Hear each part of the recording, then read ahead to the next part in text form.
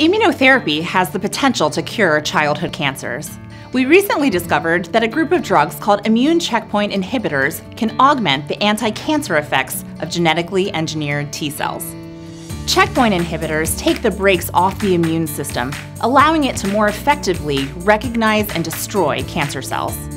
The hope is that this combined treatment will increase the patient's immune response to attack the tumor.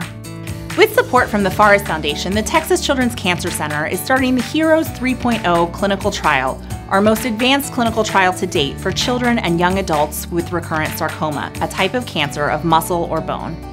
Thank you for being a part of this incredible journey. When you choose to support pediatric cancer research, you're choosing to save the lives of children. Learn more about our commitment at texaschildrens.org/immunotherapy or visit thefarisfoundation.org.